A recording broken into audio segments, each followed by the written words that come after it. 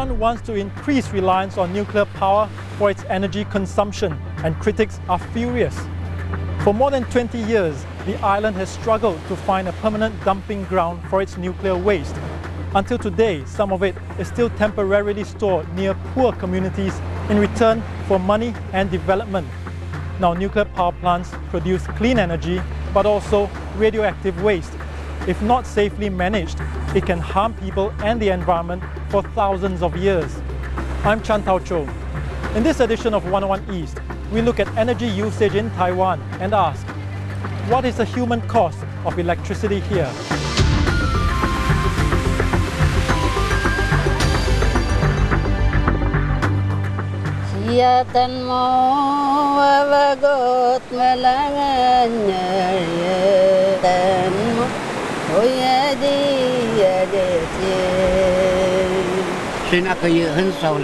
In the past, we could catch a lot of fish. Not so much now.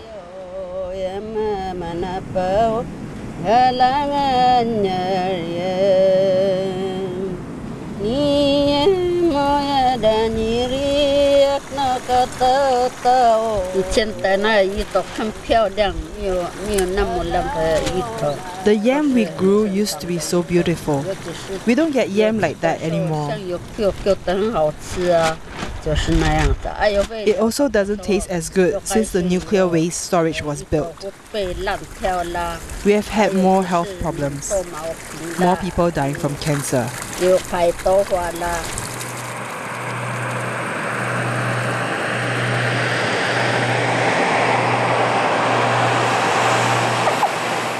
60 kilometers off Taiwan's south coast, Orchid Island has been a storage site for nearly 100,000 barrels of the nation's low-level nuclear waste since the 1980s. New shipments stopped in 1996 after years of protests by islanders against health risks posed by the radioactive waste. It includes contaminated clothing, tools, and cleaning agents. Much of the waste came from Taiwan's 3 nuclear power plants. They supply 20% of its energy needs. This storage site comes under the care of the state-run Taiwan Power Company, or Taipower. It is currently treating and repacking rusted older barrels of waste, which has caused much concern due to possible radioactive leakage. Here, safety is a top priority. The cement walls containing the barrels are 35 centimeters thick. That's just the first level of protection. If rainwater gathers in the facility, the drainage system collects and contains it so it doesn't leak into the environment. Staff moving in and out of risky areas are checked to ensure they stay within safe levels of exposure. Despite these precautions, it's hard to convince many locals that the damage isn't already done. Deep suspicion remains among those old enough to remember the government's claims in the 1970s, leading up to the construction of the site.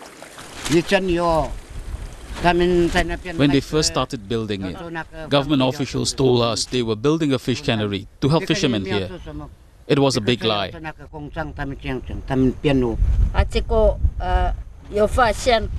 We found out what it was too late.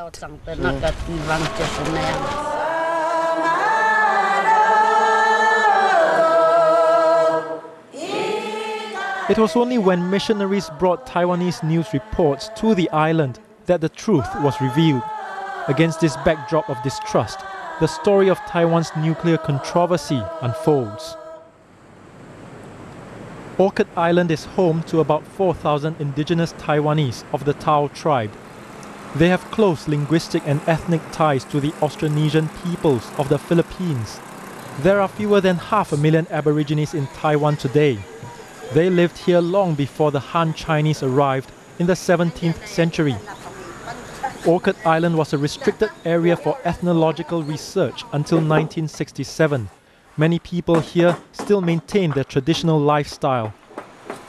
Our traditional homes are built partly underground to protect against typhoons. Xiamen Jiakneng is a community leader who also works as a nature tour guide. To him, the root of the nuclear issue is one of clashing civilizations. Why must it be dumped here? Orchid Island doesn't benefit from nuclear power. It's like throwing Taiwan's rubbish in our backyard. To us, that's disrespectful. There has been more cases of cancer.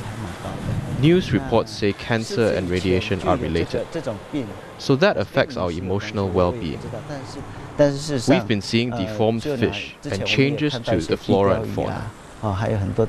We can't say for sure if it has to do with the nuclear waste, but you do wonder why these things only happen in recent times and not in the past.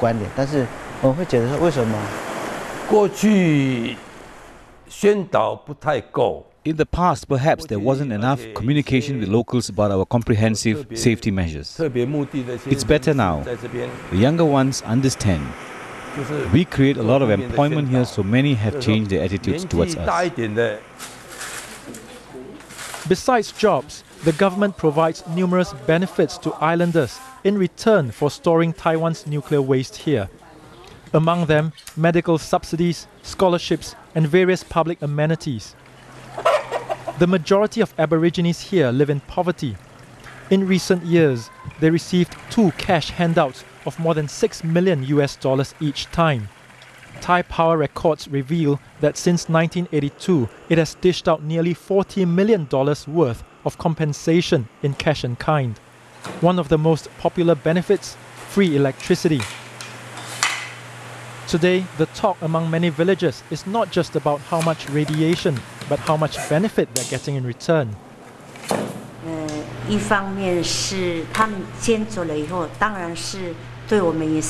For me, it might be inconvenient if they remove the waste because we'd probably have to pay for electricity.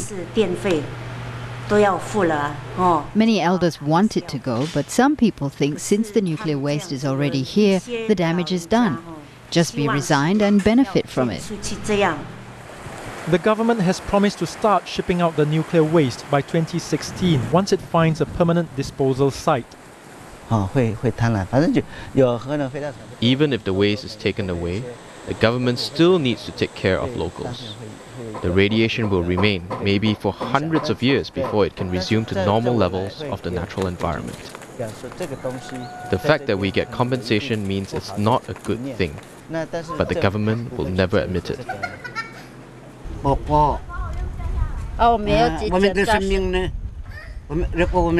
There can never be enough compensation. What about our lives? What are our lives worth? We don't need the site. We can depend on our yam, or we can fish. We won't starve. Yam is very filling.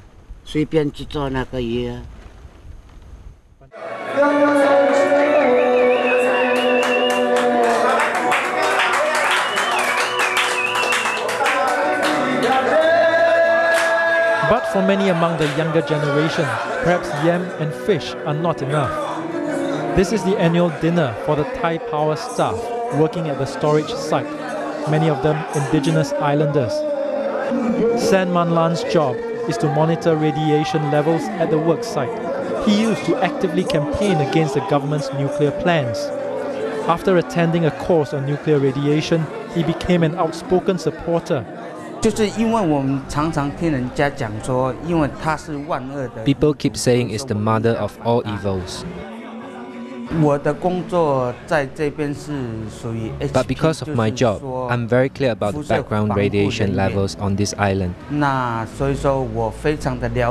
love my village, my family, and I'm very meticulous at my job to make sure that there's no unhealthy radioactivity. People can fall ill or get cancer due to many reasons. It could be our bad dietary habits these days, or that we eat more processed food. There's so much misunderstanding because of ignorant gossip. People just parrot what they hear. I'm very upset when villagers tell me off. They call me a traitor. They call me Thai Power's slave. But I take my work seriously. I put in more effort for this land than the people who just talk about it. Many villagers are only interested in the manner of compensation. They want cash, not development. 每个人都要有自己的梦想，自己的回馈金。 Many villagers are only interested in the manner of compensation. They want cash, not development. ， Many villagers are only interested in the manner of compensation. They want cash, not development. But what can they do after using it up? So we have people who wait for the compensation to come, just to get drunk for a month. The focus should really be on programs to benefit future generations. I say let's leave the nuclear waste here and have a win-win situation. We get what we need from the government, and they do what they need to do.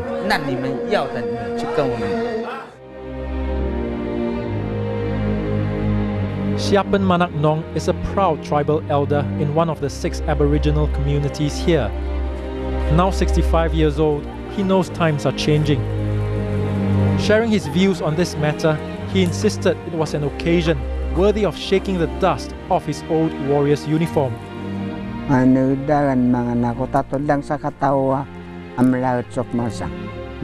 We used to be very much anti-nuclear. Over time, the anger has eased among many people because there's compensation. Our younger generation likes it that way. If the government ships it away in 2016, we probably lose the benefits. It's a big dilemma. So it's important we keep our customs, build our canoes, catch flying fish, worship God. Growing yam is a very important tradition too. That's because it's practical, it's filling. Rice is different, it's scattered. Yam unites. In Siapan Manak Nong's world, perhaps the biggest price paid for Taiwan's nuclear policy is a community divided over money.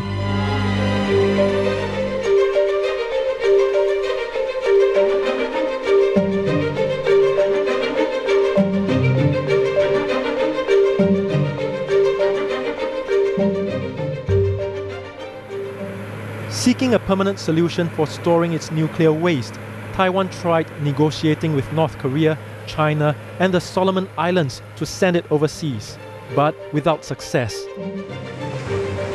Now plans are on course to find a permanent resting place in a remote seaside village in southeast Taiwan. Once again, an Aboriginal community faces the prospect of accepting this toxic duty. After the break, we visit the Taiwan tribe in Nantian village and also look at Taiwan's long-term energy plans beyond nuclear power.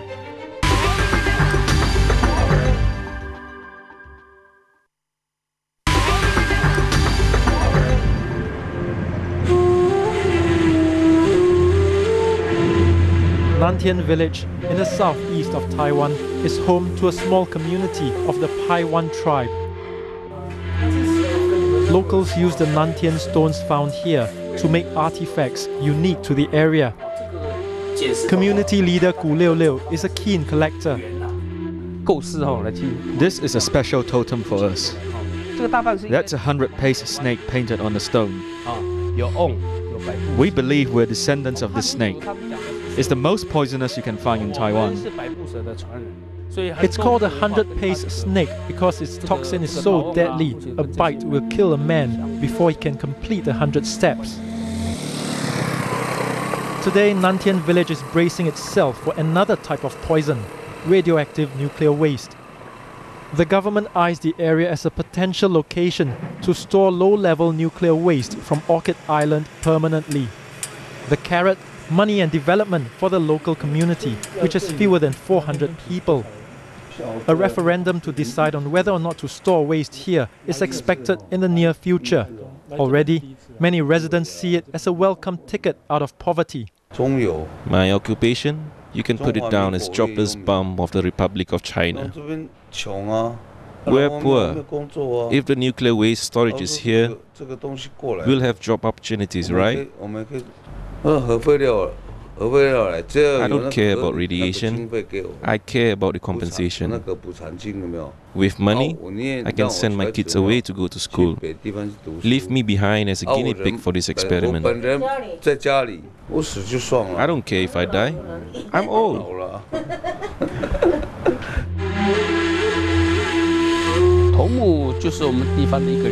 But it's no laughing matter to Gu Liu Liu, who showed us where the proposed site is likely to be, at this hillside a stone's throw away. He says the community is still locked in discussions with Thai power on the matter of compensation. The compensation is very tempting. Officials mention $180 million in benefits. Actually, that's not enough. The land area here is 40 hectares. Even 300 million is not enough. The question is, how will the money be used? Especially for directly affected people like us. How much cash will go to the people? The forefathers of the Taiwan tribe once boasted nobles and warriors. Today, outside the ancestral hut where their spirits are believed to dwell, tribal leader Vuvu Paulus prays for their blessings to keep her people united. The compensation is like a big cake, a temptation. I hope we remember this land is our life. We have so many resources, the land, the sea. Why do we need to destroy our home?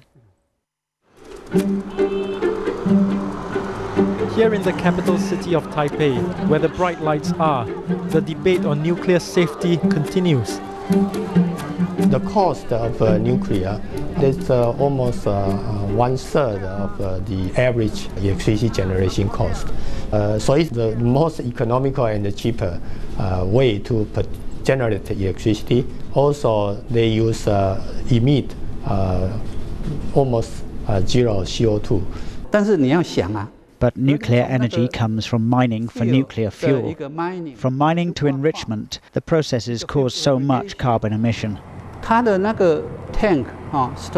In Orchid Island, many of the storage barrels for the low-level waste have eroded. They're stored by the sea. When there's radioactive leakage, you're finished. The barrels that deteriorated are those used in the early years. We have done proper checks and are upgrading the barrels. During this time, we've continued to conduct strict tests to the environment. There have been no signs of radioactive pollution. They're lying to people who don't know better. There are a few types of radiation. Do they know what they're measuring? They may be measuring, say, gamma ray, but there are other radioactive particles that can only be measured in a controlled environment. All of them can cause cancer. In the past decade, Taiwan's nuclear safety is improved quite dramatically. And in the same time, our nuclear waste generation is reduced about more than 90%. But with the current administration planning to step up reliance on nuclear power for clean energy, that statistic is likely to change after Taiwan's 4th nuclear power plant kicks off by the end of next year. Its location, Gongliao Township, in the north of the island. Gongliao is known for its annual Hohaian Rock Festival held every summer. Beneath the feet of the hundreds of thousands of people who flock here each year, the beach has been steadily eroding, no thanks to the construction of Taiwan's 4th nuclear power plant nearby. They built the jetty there positioned in such a way it disturbs the natural migration pattern of the sand throughout the year. So the sand has been flowing away every year, but doesn't return. We've lost so much of the beach, its natural beauty is gone. To Yang Guiying, this beach is a reminder of a lost battle. Before the first Hohaian Rock Festival, Gongliao was in the spotlight for its anti-nuclear protests when construction of the power plant began in 1997. Yang Guiying spent many long days and nights fighting it without success. The stop-start construction of the power plant has taken more than 10 years, delayed by political wrangling. More than 90% of the people here voted no to the nuclear plant, but they went ahead. There was nothing we could do. Anti-nuclear activists say Taiwan's position near the junction of two tectonic plates is a disaster waiting to happen. In January this year, research by the National Taiwan Ocean University revealed 11 active underwater volcanoes surrounding Gongliao, the nearest only 20 kilometers away. For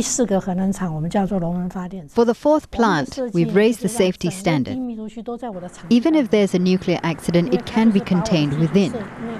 We constantly conduct many stringent tests. Our reports show that sometimes areas near the power plants have an even lower background radiation level than those of other places. Some people say radiation decays into the background over time. Yes, but it takes a very, very long time to go away. In the meantime, even a tiny amount of radioactivity could cause serious problems. One example is strontium-90. One nucleus can cause cancer and death.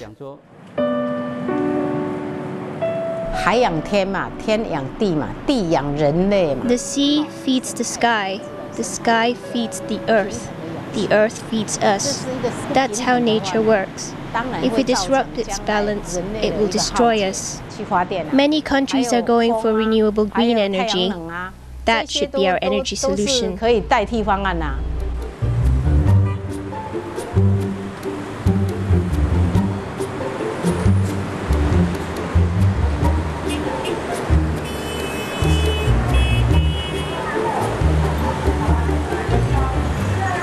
So Taiwan's energy needs continue to grow.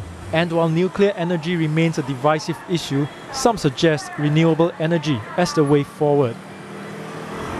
Taiwan imports 98% of its energy, vital for this rapidly industrializing economy. The government hopes that by 2025, the island can generate 15% of the energy needs through renewable sources, but that could come at a cost. Renewable energy, the price now is too high, the cost too high. So if we use more renewable energy, that means that our electricity bill will increase. We should have a plan that we will not implement too quickly this renewable. Today, solar and wind power accounts for less than 3% of Taiwan's electricity generation. That's even though the island boasts Asia's largest solar power plant, which started operations last December. Building renewable power plants needs a lot of land area. We don't have that much land, and we have a high population density, so it's hard to build such power plants. It's difficult to see Taiwan's dependence on nuclear power diminishing. And if plans to ship nuclear waste overseas fail to materialize, it must continue to convince its own people that the benefits of nuclear energy far outweigh the risks. The long-term human costs, however, might be more than a matter of dollars and cents.